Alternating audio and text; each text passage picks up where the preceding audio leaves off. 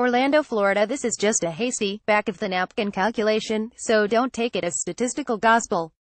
But by my approximate count, going all the way back to his University of Virginia days and including his long career in MLS and the U.S. national team, Friday's World Cup qualifier versus Panama was the 1020th high-level soccer game that Bruce Arena has head coached. People often toss around phrases like "I've done this 1,000 times," but in Arena's case, he really has seen just about everything in his 3+ decades on the sidelines.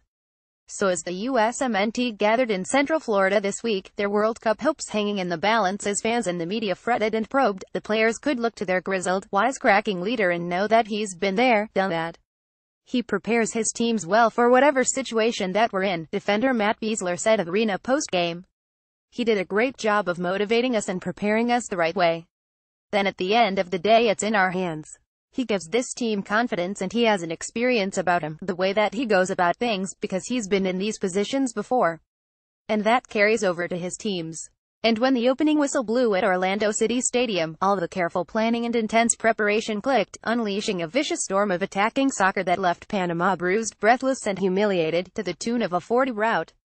In all my years with the national team, this is probably the most prepared I think the team has been, in terms of the work that the coaching staff put in, said Josie Altidore, who scored 2 goals and set up a third.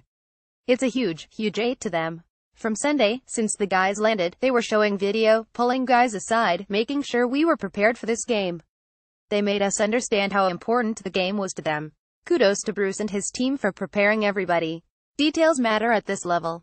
And though Arena makes a good show of dismissing the game's complexities with his wry smile and smart aleck demeanor, he's shown time and again that he can master them, and deploy them to help his teams win. On paper, the USMNT started in a 442 or 4,132 if you're being pedantic. That many, this correspondent included, were quick to depict as more of the same for a squad whose recent performances seemed to suggest they needed something much more dramatic. There was even a whiff of recklessness, perhaps overconfidence, in a setup that piled a great deal of responsibility on Michael Bradley, the sole defensive midfielder behind 5 attack-minded colleagues.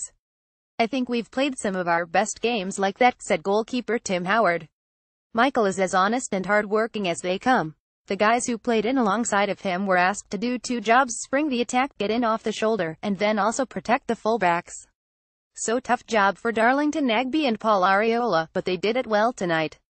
As it turned out, the home side weren't leaving their backsides exposed so much as baring their teeth, and their guests were quickly devoured, falling behind 20 before 20 minutes had elapsed. "They smelled blood from the beginning," Howard said of Altidore. His strike partner Bobby Wood and Christian Pulisic deployed underneath them as a classic number 10. Anytime they picked up the ball it was either a yellow card, foul or some sort of breakaway. They clearly recognized that from the beginning.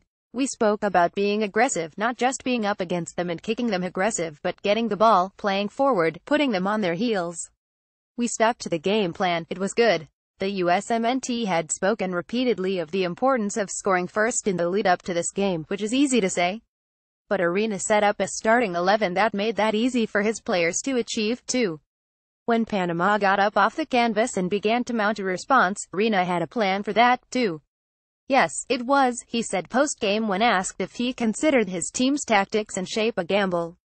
"We wanted to push 5 players forward into the attack as aggressively as we could. The way Panama plays, we could afford to do that.